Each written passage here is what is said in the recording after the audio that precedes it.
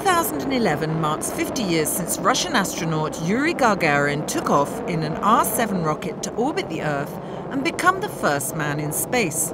Since then, the space sector has evolved dramatically. Now, hundreds of satellites orbit the Earth, providing telecommunication systems, environmental data, and astronomical observation. And there is a rotating team of astronauts living permanently on the International Space Station, carrying out a valuable program of scientific study. The European Space Agency, one of the main actors in space sector evolution, will be continuing to push forward these programs during 2011. In mid-February, the 6-man Mars 500 team will simulate a landing on the Red Planet. Living in isolation since June 2010, they're helping to determine the key psychological and physiological effects of living in an enclosed environment over a long period of time. The study, lasting a total of 520 days, is designed to gather data, knowledge and experience to prepare for a real mission to Mars.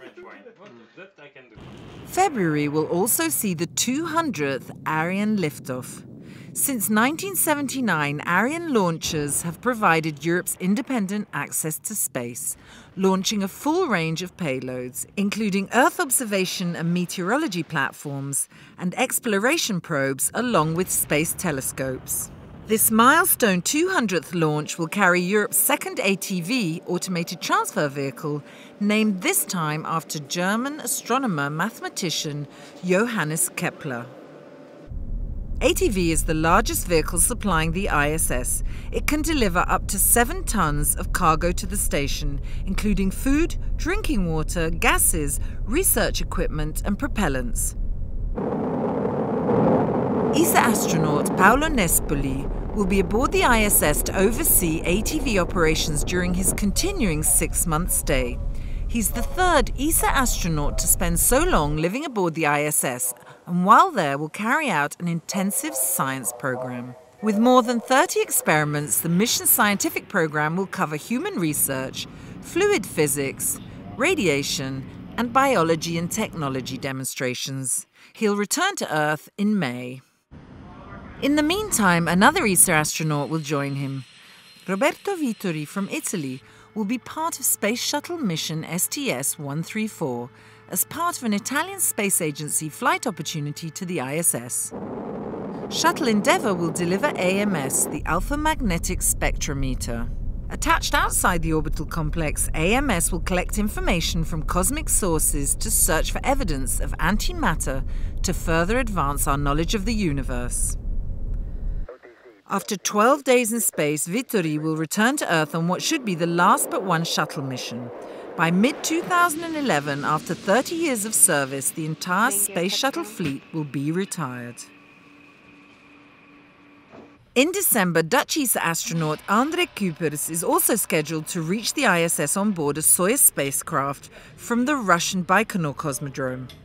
Presently in training, he will remain on the station as part of the 6-astronaut international crew until June 2012. ESA now has a secured flight plan until 2015 with 1 long-duration mission per year.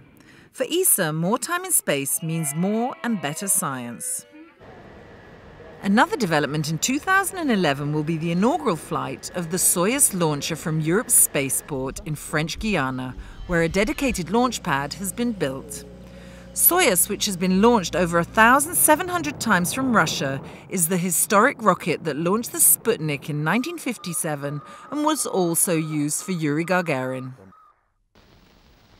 The first launch of a Soyuz from French Guiana will allow Arianespace to accommodate all types of satellites or payloads through a complete family of launchers. Next to the heavy-lift Ariane 5, Arianespace will then be able to propose the medium-lift Soyuz, and at the same time this family will be enriched by the lightweight Vega, whose facilities are being finalized in Kourou for a first launch also in 2011. Vega is designed to target the growing market for smaller satellites. With Ariane, Soyuz and Vega, European access to space will be reinforced, combining performance and flexibility. In 2011, the Guyanese Soyuz will carry the first 2 operational satellites for the Galileo constellation. After 2 experimental satellites launched in 2005 and 2008, it's now the start of the in-orbit validation phase for the European Satellite Navigation System. In 2011, Europe will also see the payoff in terms of huge amounts of data from previously launched ESA missions. For example, the Planck astronomy mission launched in 2008 is allowing scientists to travel back in time and study the beginning of the universe. An extensive catalogue of images of individual objects in our galaxy and whole distant galaxies will soon be released. 2011 will also see an influx of data from Europe's Earth Explorers missions. GOCE on Earth gravity ocean circulation, SMOS on soil moisture and ocean salinity, and Cryosat monitoring thickness of ice sheets.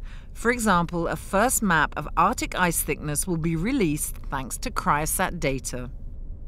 All these observations from space are serious tools for a better understanding of climate change impacts on our fragile blue planet.